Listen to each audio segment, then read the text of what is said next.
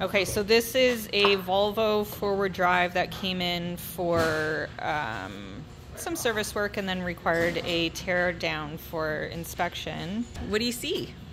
So normally when you're looking at something like this for signs of impact, you're looking at the props. There was some minor impact on the props. You can see a little bit of scuffing there. Nothing too much, and some sanding down. If you had a heavy impact on the Volvo, this is the shear point between the upper and lower. You can see it's got a natural groove in there, and that is meant to be the shear point that breaks if you do impact something with the lower unit, so you don't damage the upper. Okay, so now one thing that I am seeing right away is corrosion. Yeah, so this is an oil-filled cavity with gear oil. So the fact that you've got corrosion rust on this point doesn't bode well. The other aspect is, yes, it turned. And I can show how. So you reach down in there, which is the upper this bearing, and when you start pulling out metal gear teeth, it's never good. And now Dan's not the technician that was working on this. Derek was on this one, and he had mentioned that those shavings are likely going to be all throughout. Well, they are. Yes. When he pulled the drain plug out, it was just a ball of metal, and there was no gear lube. So no gear lube means no lubrication. It gets hot, bearings expand, seize, stop turning, create metal shards. Metal on metal. And then it just goes from there. Okay, so this is the lower unit. Yeah. Now it does still turn, which is pretty impressive. However, the upper less so. You pull the dipstick, you can see discoloration. There's a flat worn, which is where you're actually measuring the oil. But that's meant to be there. Yeah. Yeah.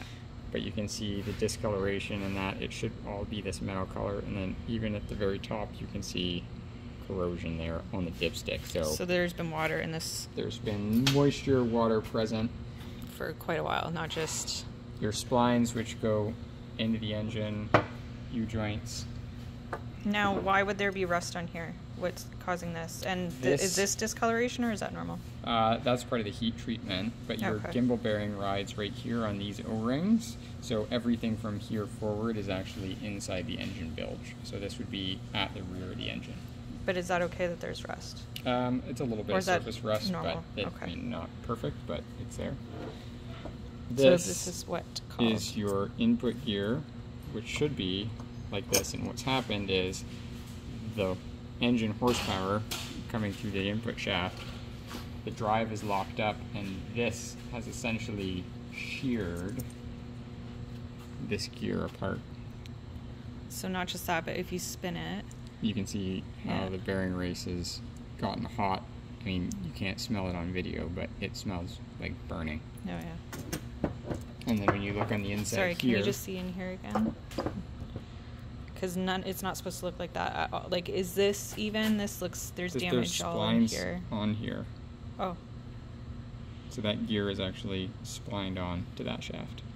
It's now fused itself. And then this is a bolt that you set the rolling torque with to set this bearing tension, and that bolt has sheared off, and it has been chewed up. Oh no. On the inside, so you can see your clutch where you're shifting, so forward, reverse, but you can see those gears have been chewed up. The housing inside has been chewed up all around, so unfortunately the housing's also ruined. No. But you can also see the condition of the oil that was in there, where you can see the water moisture discoloration, and you can see a burnt and just ruined that oil is. So that's what it was running through. So unfortunately, with the bearings being ruined, the gears being ruined in both the upper and the lower, this Volvo Forward Drive is going to be getting an upper and lower replacement. These are the props that belong on that Volvo Forward Drive that we were looking at earlier. So this is the rear. This is your forward facing. Oh, because it's forward. Yeah. There is a minor impact here, and that would have carried over tiniest little bit, and this one's pretty much clean. But then when you look at the aft prop, again, you can see that same damage. But now again, this is forward drive. Yep. So, but that one is facing aft. This is the aft prop facing forward. Facing forward. Yep. Yes, yes. Okay. So that's, yeah, 1 blade, 2 blade, and 3 blades. So, but really looking at these, you still don't feel that this would have been the cause of, Yeah. yeah, the initial. You wouldn't get the burning. Right. Because it would have happened quickly. So that's a long-standing. This would have been a shear, an instant failure, an impact. And that didn't happen. A bent propeller shaft or something like that, and it doesn't have any of that. Yeah. All right. Thank you.